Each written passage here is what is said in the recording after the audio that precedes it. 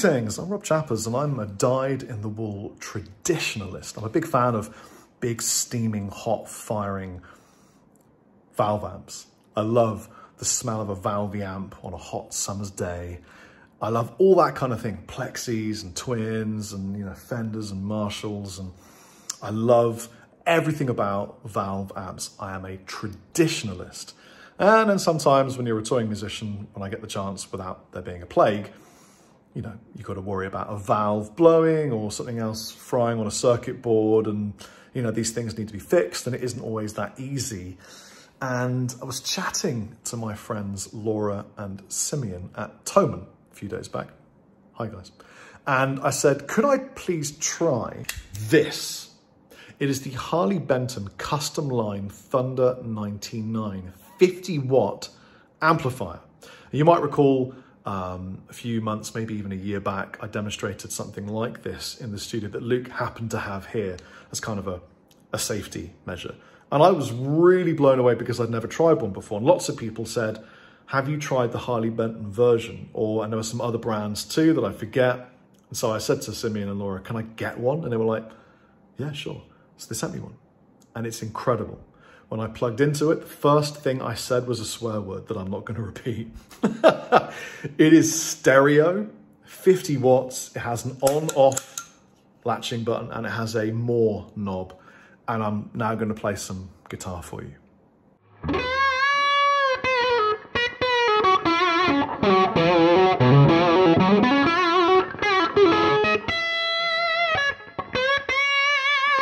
So it's on now. When it's off, it has a red light. And then when it's on, it has a green light. That's all you need to know. That's pretty much the entire functionality. Clean. Cool, tell you what, turn off my reverb and delay.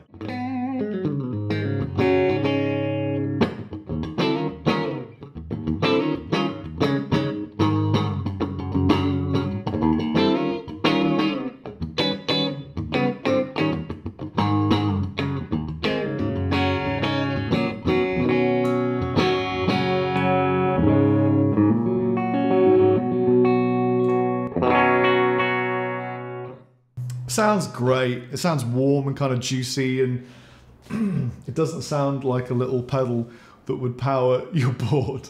It's 50 watts.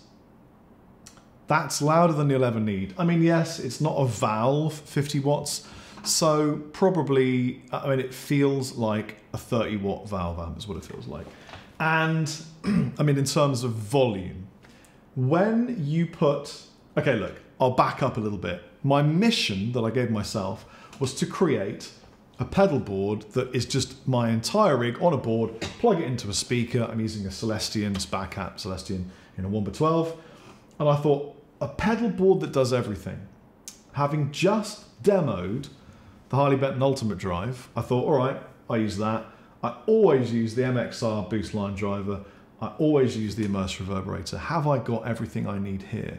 Almost. I mean, I haven't got like a lead drive, but I can just turn up the Ultimate Drive. So with this board, I now have a 50 watt amplifier that could be stereo, by the way, because it has 2 outs. I've got reverb and delay. I've got a boost, kind of like a channel 2, and I've got a drive pedal that sounds great. Check this out. It almost annoys me how good this sounds.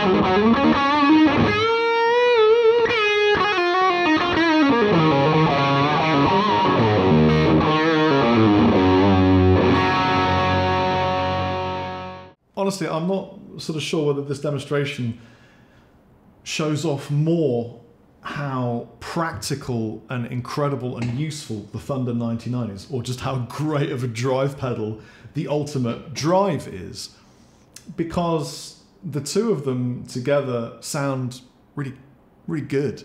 And yeah, you've got to kind of tweak the tone to find the right place.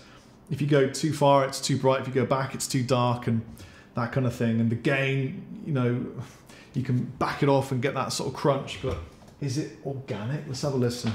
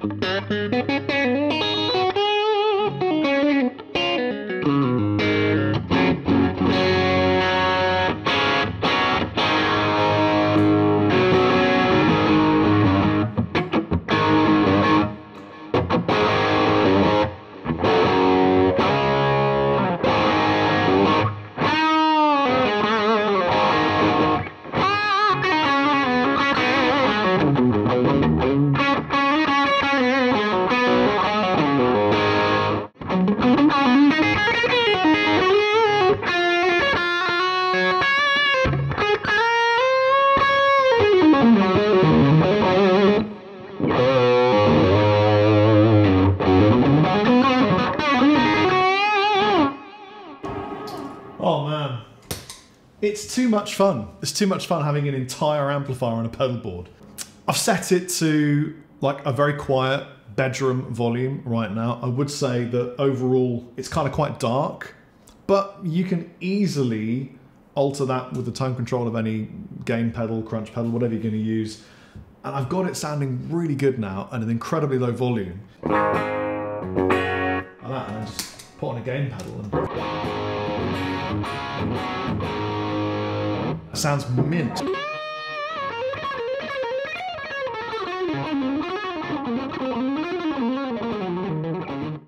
Well, there's not a lot more to tell you about the incredible Thunder 99 other than it's a 50 watt amp for under 100 euros, 100 pounds, whatever you want to call it. It's pretty damn affordable.